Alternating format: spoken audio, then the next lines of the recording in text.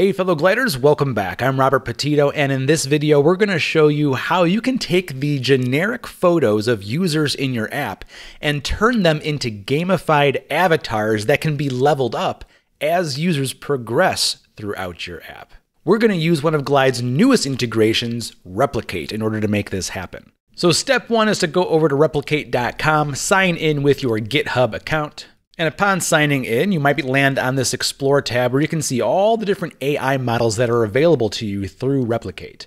We're going to head over to our user profile, go to API tokens, and we're going to create a new token.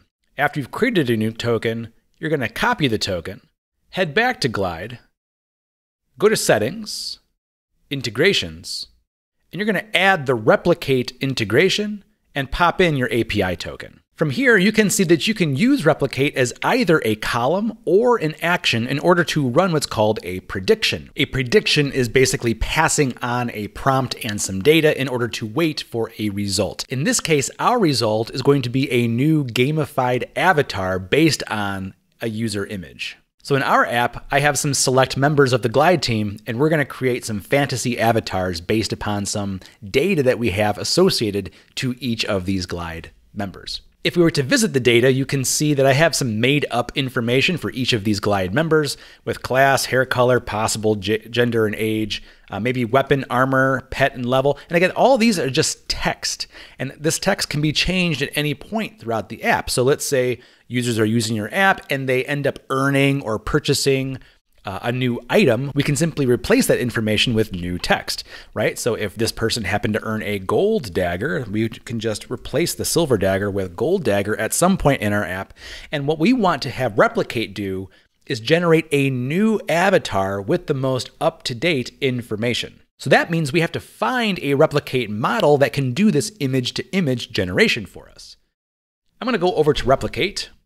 All right, so I've landed on the Explore tab here in Replicate. And if I scroll down, I can probably try to find something related to images that takes a headshot and transforms it. I could search for image, but I'm just going to see what we can find here. Okay, if I scroll down, it looks like, oh, here, this use a face to make images. That sounds promising. I'm going to dive into this model. We see the model name and the model user. This warm underneath means that people have recently used this model, which means it should be quicker to generate, which is a good sign as well, that it's not some abandoned model here. And we can see that there's an input and an output. And the input has some parameters we can configure. And it looks like the output is going to be an image URL, which is perfect. All right, so the input is going to take a face image, which we can generate from Glide, and a prompt. We can set the width and height of the image, the checkpoint model, which is kind of interesting, and then some other parameters that maybe we can define as well. Let's go ahead and start with our prompt. I'm going to head over to Glide and start crafting the prompt that I want to craft in order to generate this end result. So I'm going to add a new column here. We'll call it prompt, and it's going to be a template column. Since I want it animated, I'm going to say 3D CGI. I want it kind of cartoony, so I'll say art by Pixar. I want it to match the headshot as close as possible. So I'm going to say skin color and hair length must match reference image. And then from here, I'm going to start feeding in those data points that we have for the character. So I'm going to say image of a human, level, and then whatever the level the person is. And then class, so like a level 10 mage, wearing, and then whatever the armor is, holding, and then whatever the weapon is. I need the gender in there, so I'll put that before human. I want age as well, so maybe I'll put that before gender. So of a age year old.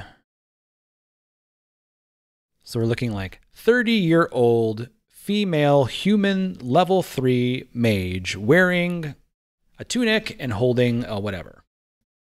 I'll say blank hair. And then if there's a pet, we can try this. In front of the character is a small pet, and then whatever the pet happens to be. All right, now we're going to add those replacements in our template column. There's quite a few of them, so I'm going to add some here. And so now I'll replace these with the actual items. Save.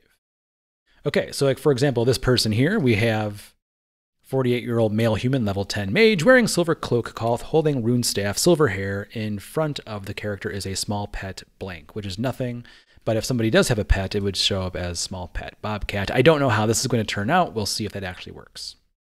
All right, lastly, we need the actual avatar itself. So I'm going to say avatar. This is going to be an image column. And we will save. All right, back in our layout, we see our list of characters, and we actually want to switch the image from their normal headshot to the avatar. Next, we need a button in here to trigger that replicate run prediction action. Now, normally I would probably build this into the onboarding sequence, or whenever they purchase or change their character or level up, I would also then run this replication to update their avatar. But for now, what I'm going to do is just build out a button on the collection itself. We'll call it avatar. And the action is going to be an integrations, replicate, run prediction. All right, now there's information that we need to provide. We need an identifier, some parameters, and the output. So the output is going to be the avatar column. The identifier we can find back in replicate. We can go to the API tab here. And if we scroll down under the get started, we see here where it says constant output, await, replicate, run, and then it has that familiar username and model, followed by this unique identifier. I'm going to copy that and paste that as the identifier. All right, now it's looking for some parameters. So the parameters we can add are part of the schema here. So we can add width, height, prompt, face image. Let's go ahead and add those four first. I'm just going to copy this text so I remember how everything is spelled. Let's add 4 parameters. Actually, I can remember these. We have width, height, prompt, and face underscore image. So for width, I actually wanted the image to be a portrait style image. So I'm going to say 900 by 1600 for width and height. The prompt is going to be that template column. And the face image is going to be the original image. All right, let's see what other parameters we can add in here. We can add in a face style, negative prompt, things we don't want to see in the image, and a checkpoint model. Checkpoint model seems like the most important one, and it says it's just a string, but I'm not sure what to include here. So what I'm going to do is I'm going to head back to the playground. If I scroll down here to where the checkpoint model is, we can see that there are various models to pick from. I want something animated. And it looks like the default is this Dream Shaper, but really I want this Starlight XL animated deal here. I could try to copy this or paste it, but what I think I might do is look in the output JSON and the example image and see if it's already there, and it is. Cool. So I'm going to start with this one. I'm going to copy, head back to Glide, add that as the checkpoint,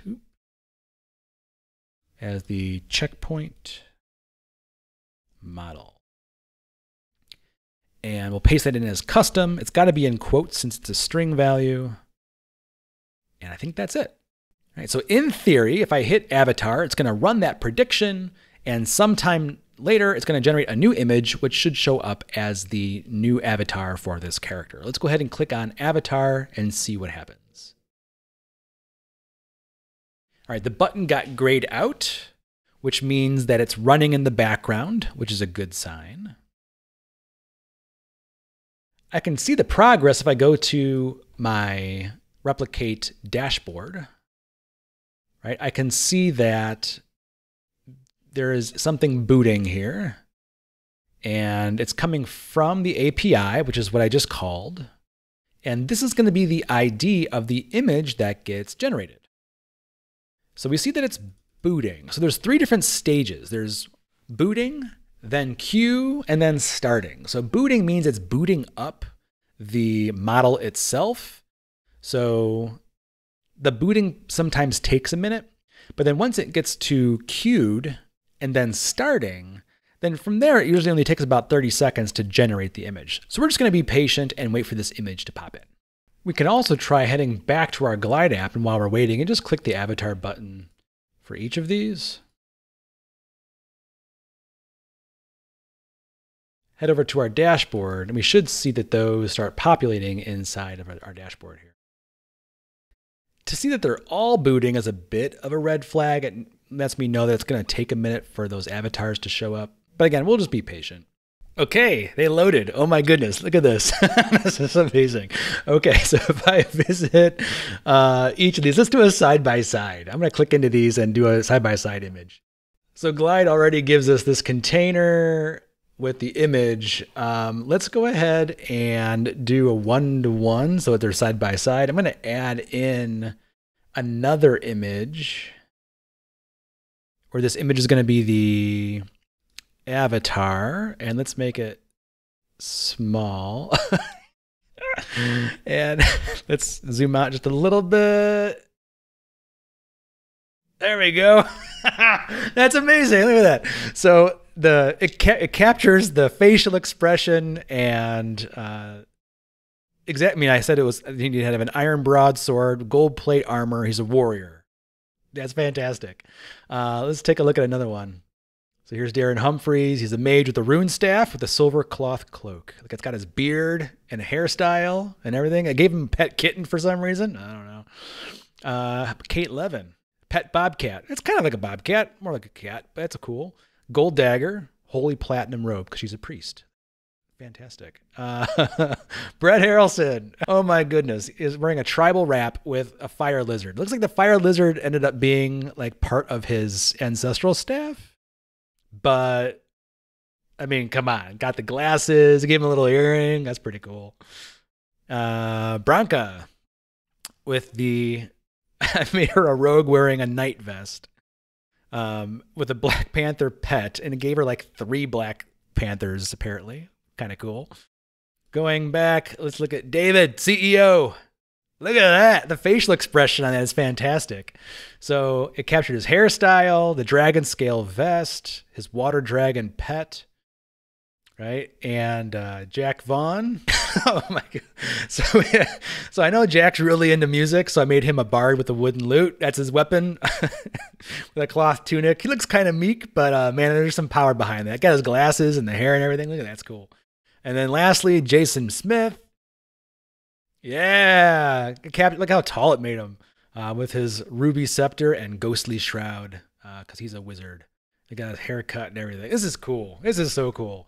So now that we see that this is working fairly well, we can go into our collection, go to actions, and I'm going to take this action of creating the avatar into just a dynamic column instead. So I'm going to go ahead and copy this identifier. Let's open up my data. I'm going to add a new column here. We'll call this avatar 2. It's going to be that replicate run prediction. Identifier will be our identifier there. And we're going to add in those values just like we did before. Paste, save. Okay. So now that it's looking for the actual value, we can get rid of our button. And the image will just point to this dynamic column. So you see all the images loaded previously because we had already run them once. It's waiting for 2 new images for these 2 characters because I changed their armor slightly. I changed Mark's from gold to diamond, and I changed Jack's from a cloth tunic to a leather tunic. And we'll see how quickly it actually generates that new avatar. There's Jack with his leather tunic. Let's change the image to the new avatar. Yeah, there we go. That's a little bit more rugged and manly.